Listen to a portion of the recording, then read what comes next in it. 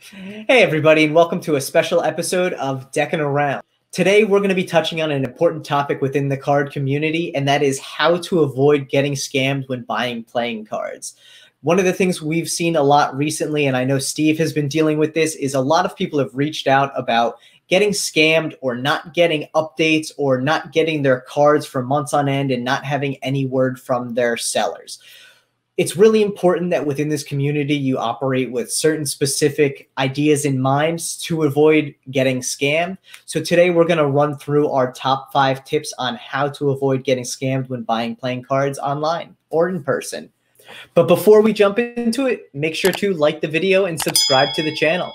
So tip 1 is buy from reputable shops. You want to make sure that you're buying from card shops such as Wounded Corner or Card in the UK or any other local shop so that you're aware of who you're dealing with.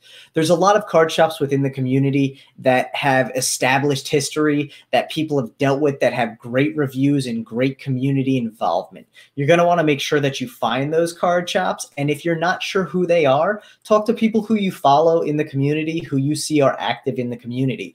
It's really easy to fall prey to some of these new shops that pop up. And with Shopify being so easy to build out, you could lose money because you're buying cards from somewhere that really doesn't even own the cards. So keep in mind to buy from reputable shops. The second tip is research the parties you're buying, selling, trading with. And this really relies more on when you're dealing with individuals. So if someone is buying cards from you, or you are buying cards from another person, or you're trading deck for deck, make sure you research the person, make sure you know or talk to people who they've dealt with in the past.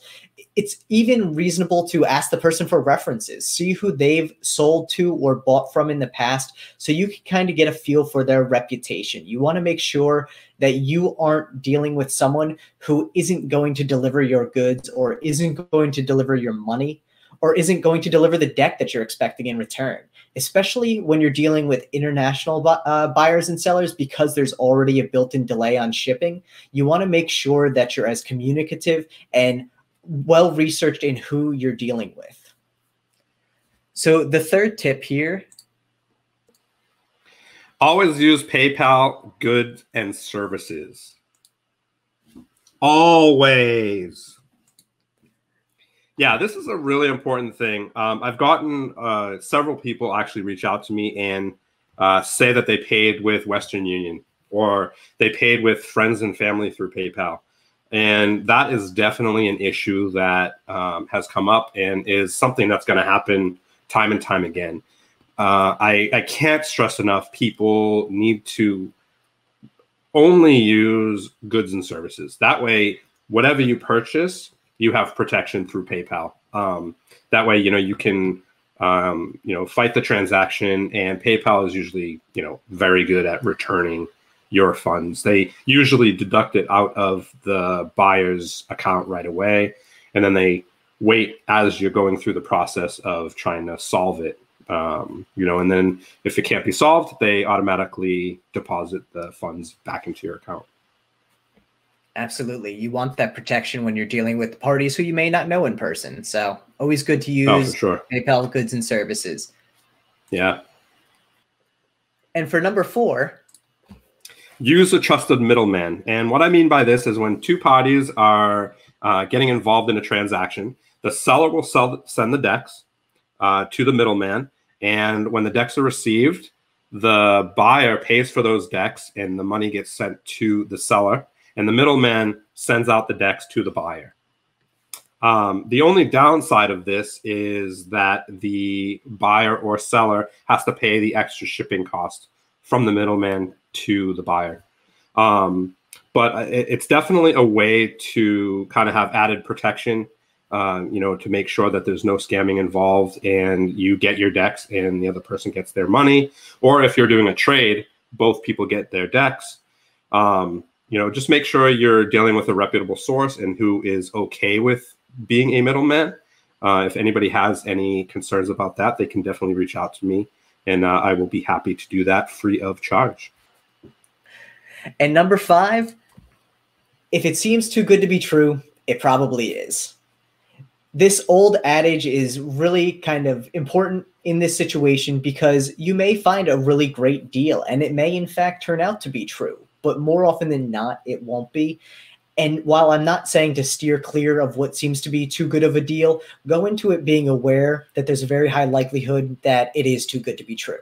If you see things on eBay where you're already using something like PayPal and you have that goods and services protection, it may be worth taking the risk. But when you're dealing with individuals or again with shops that you don't know, it may be that too good of a deal really is too good to be true. So make sure that you stay informed and protect yourself as much as possible. Yeah, and definitely, I think a big thing that we also need to do is share. When we come across scammers, we need to share their stories. We need to share, people's posts and spread it around the community so nobody else gets scammed. Absolutely. A big part of this is making sure that people are aware, because without that awareness, you're not going to know who to avoid or be able to do what we mentioned in step 2, that research there. So make sure if you are unlucky enough to become the victim of a scam, be aware of it, point it out to the community, share their account, whether it be Instagram or wherever, with friends, and just make it visible. Yeah, and also if you feel like you've been scammed, or the person isn't getting back to you, reach out to a middleman like myself. I'm always open to reach out to the seller or the buyer or whatever it may be to try to, come to a solution, without putting that person's name out there, because sometimes we never know, something may happen on the other end that we're unaware of. We don't want to jump too fast to conclusions. So it kind of gives, just another direction with the whole situation, and just trying to really find out the whole story rather than just half of it. Absolutely.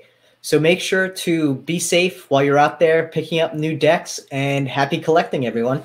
Yeah, peace. Thanks for watching, and make sure to like the video and subscribe to the channel.